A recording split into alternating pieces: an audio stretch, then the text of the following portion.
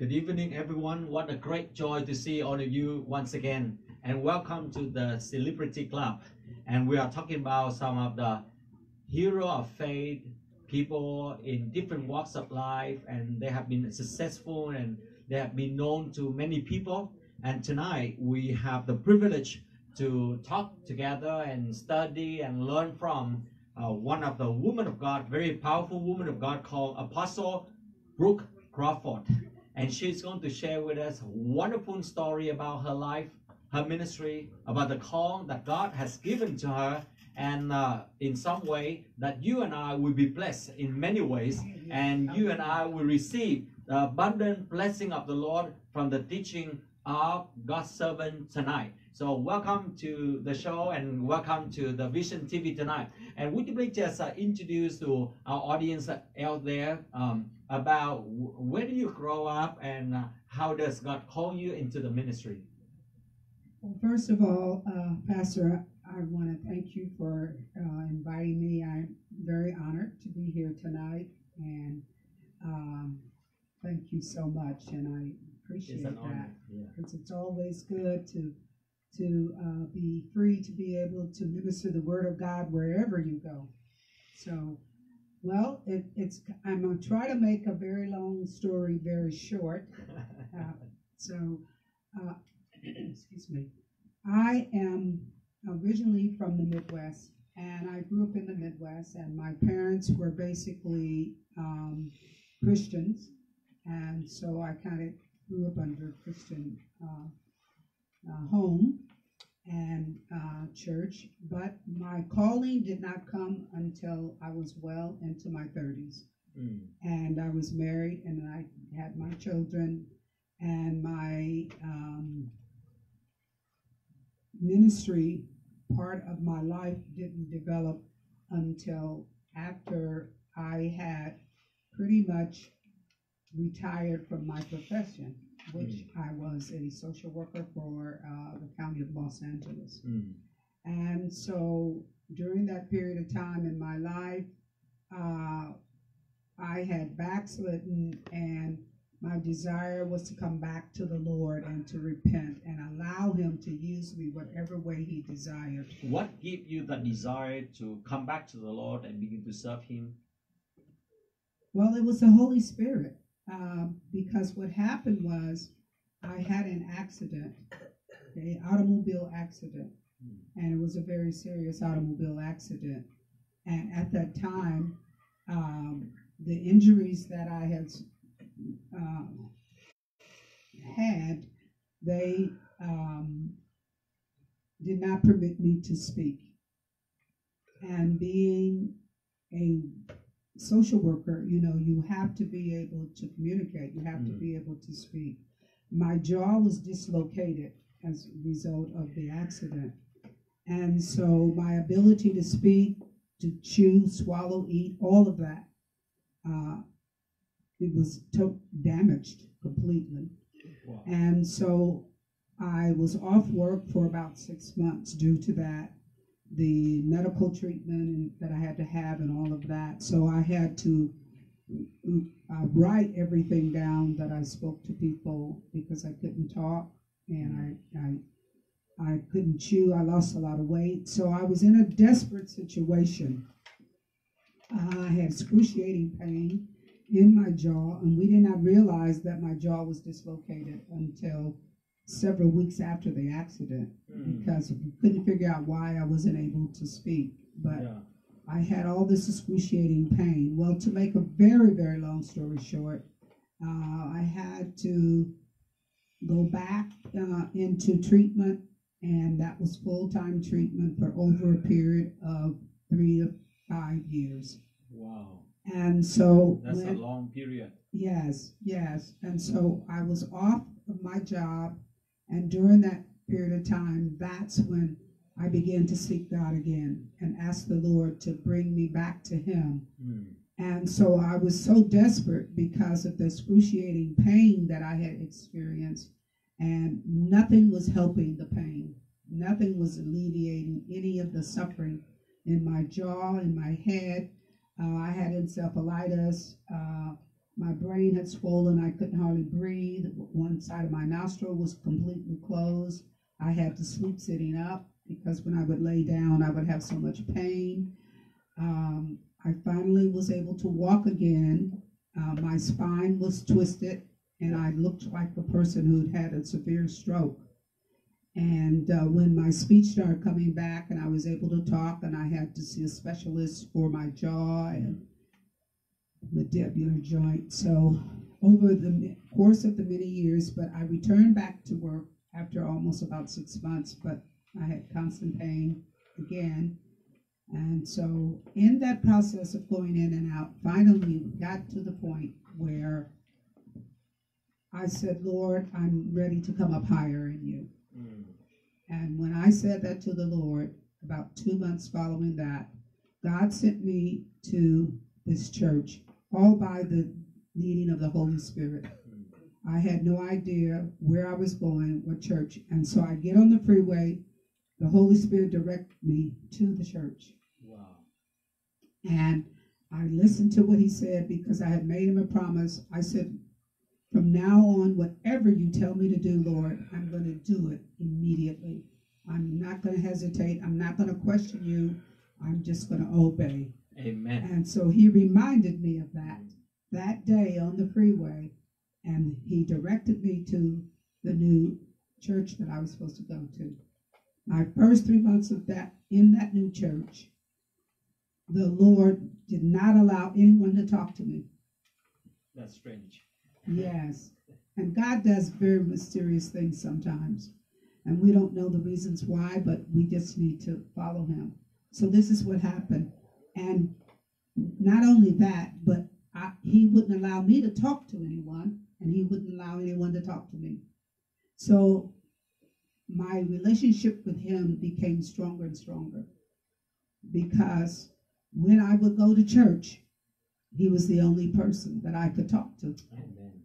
And so every sermon that the pastor preached, the bishop preached, God made it where it was exactly just for me. It was like he saw into my life, and he's a prophet of God, and he just knew everything that I was going through. And that is the preparation for the coming ministry. Yes. And the fact that today you are here and you have been in ministry, she have been traveling so many countries of the world, and Yes. God promotes her from one ministry to another ministry, and later she will share about the men, mighty men, women of God that she have been working with and serving together with. And then after that, if I remember correctly, that you begin with the prayer ministry. Yes. So would you Yes. just talk a little bit about when God called you and Into you have the that prayer vision and passion for that? So, Hey, yeah, so Hallelujah. So would you just share about that one? Yes. Okay. So this is what happened. How I got into the prayer ministry was at this church that the Holy Spirit sent me to, and for 3 to 4 months this kept happening. And I said, Lord, why do I cry every time through the whole message? And the message was very personal. It was like he was only talking to me, in the audience, in the congregation. And so finally there was a announcement that was made and said, we need people to work in the prayer center. We need volunteers to volunteer into the prayer So what is bank. that ministry that you mentioned about? It was the Church of the Harvest Ministry, and it was in Los Angeles. And so when I started going there, and that's when God called me to that, he says, I want you to go outside as soon as the service is over and sign up for the prayer ministry. And I said, no, Lord, I can't do that. I don't even know how to pray. I said, how am I going to pray for other people? I don't know how to pray for myself or other people. You see, many of us have the same kind of thought many times that Yes. when God called us into ministry, and we pray that through her sharing that you and I will begin to have the confidence and begin to just trust God and just obey God, whether it is in the prayer ministry, reception ministry, or children ministry, or prison ministry, and just respond to the call of God. And yes. And so my hands were shaking. I was just writing out my tithes and my offering at the time when the Holy Spirit spoke to me and told me. So after the service, I obeyed. I went outside and I signed up. I was the very first person to sign up. The lady got so excited. That was the first time I was able to talk to anybody in the whole church. Yeah. And so she goes, "Oh, you're the number one person that's supposed to sign up." And I'm thinking, okay, Lord, what is she talking about? Yeah, let us be the number one. Yes. When God called us, amen. Right, the number one. Yeah. So that was the beginning of me. He said, "I want you to go to that meeting that's going to be held on Saturday. I want you to get there exactly at 9 o'clock.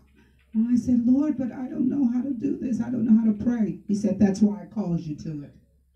So we know it's God when he calls you to something that he know you cannot do without his help. It's always him. Yes. When that is the case. It doesn't matter what your gifts are, your talents, your abilities.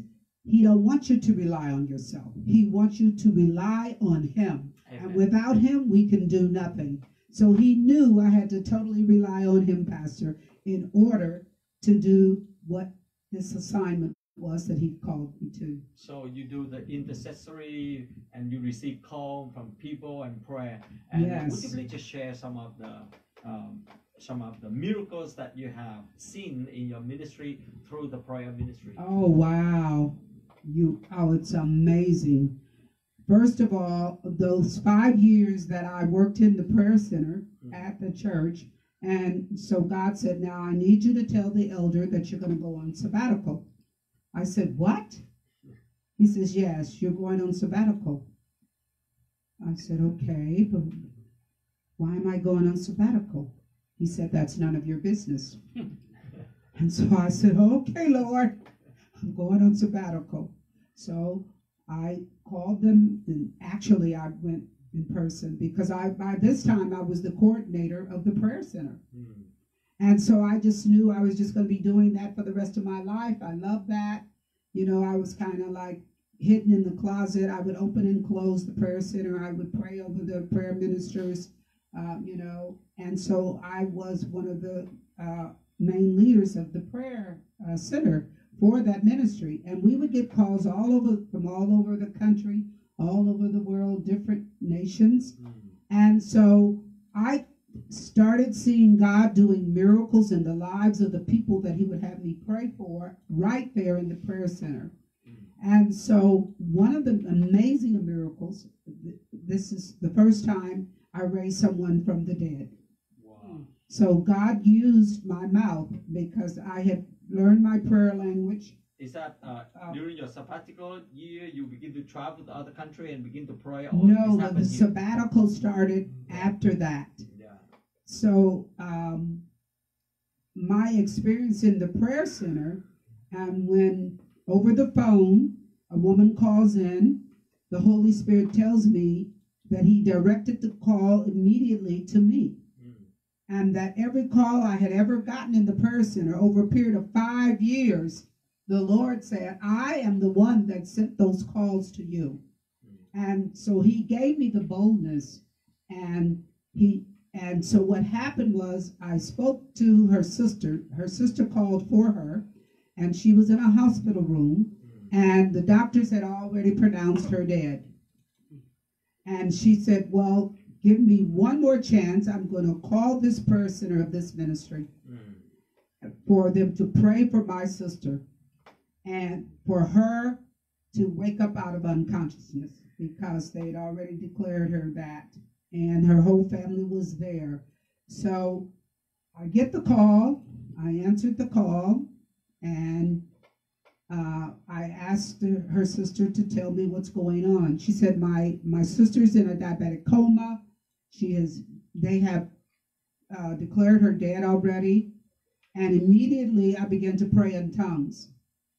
And when I did that, God gave me the interpretation of what I prayed. Yes. So I gave her the interpretation, and this is what it was. The Lord said that this is not unto death. You will live and not die. And I'm totally healing you of this diabetes. And so I told her that. I gave her the interpretation, what the Lord had said to me.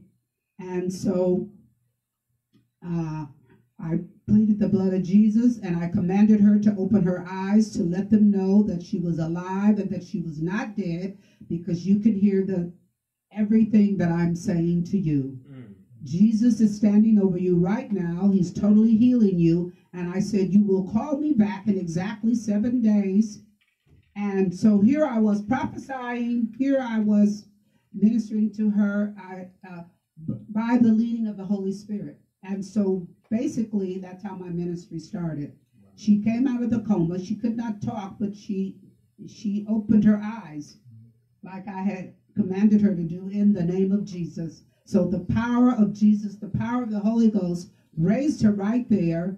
And I said, in 3 days, you will be leaving the hospital and you will give this testimony to the doctors and they will get saved. Amen. Hallelujah. And she called me back exactly in 7 days. And she was totally healed. She had no more diabetes. And she talked to me on the phone. Praise the Lord. And that's awesome. And that was the beginning. I'm looking forward to see that sister to come here and sit together with you and begin to tell all of our viewers about that wonderful miracles. And for our brothers and sisters and our friends who are watching and worshiping together with us over there, that just keep on believing in the Lord. Our God is still doing the miracles. And just keeping trusting and praying together. And maybe some of you else there, you're also praying and desperately, you're also praying for greatest miracles of your life at this moment. And let us pray together in the moment that God is going to deliver, God is going to bless you, God is going to heal you, and God is going to give you the greatest miracles ever you have ever seen. And you will experience more of Him. And then after that, yes. So after that, it was like more and more, raising people. And this was over the phone. So that was the first one that I did. There's been so many, because in many of the nations that I've traveled to and preached the word of God, that God would open the doors. He would have ministers call me at my house on the phone. I said, Lord, he said, and so when I went on the sabbatical, this is when he told me this. And I would pray for people to get healed, get delivered, all kinds of prayers. God taught me how to pray different types of prayers for different circumstances. And so he taught me directly. He said, I will teach you everything you need to know about how to pray. And he did that.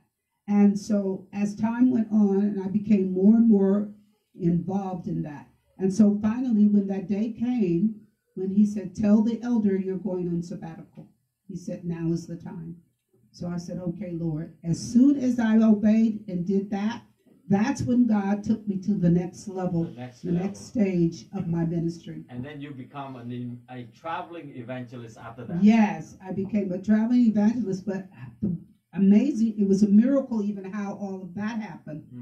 So when I went on the sabbatical and I was still praying, I'm in the prayer closet, I said, oh Lord, I love this. I just want to stay in secret places with you, in prayer and interceding and helping people that way. And he said, I have called you to want something else. And I said, what? I said, well, what was all of that? Because I was there 5 years. He said, that was only your training. I said, what? Oh, no. He says, I will tell you when to leave this ministry, because that was only your training. And I said, well, what am I going to do when I leave? He said, I have called you to start a Bible study. I said, what? I said, no, Lord, I don't want a church. I don't want to be no preacher. No, I don't want to do that. He said, what did you tell me several years ago?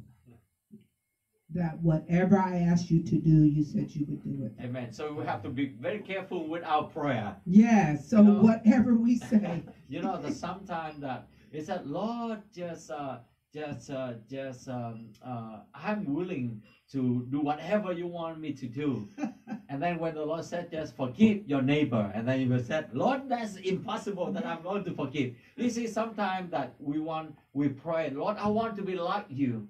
And are we serious to pray like that? Or sometimes we said that, Lord, send me to the nation. Watch out with what our prayer. Yes. And when God begin to call you and begin to send you, yes, but somehow it's also very challenging, but it's also exciting because we begin to be directed by the Lord rather than by our own self. Yes. And that's how the journey continues. Okay, so this is how this came about. So I said, what?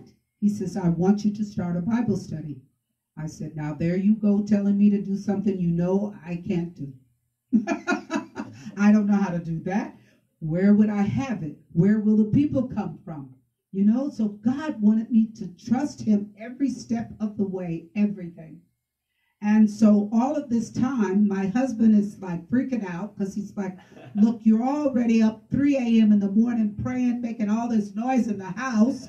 And now you're going to do something else? Now, what is this time? You know, he was just really upset with the whole thing. I said, look, I'm sorry, honey. I said, but I got to obey God. Amen.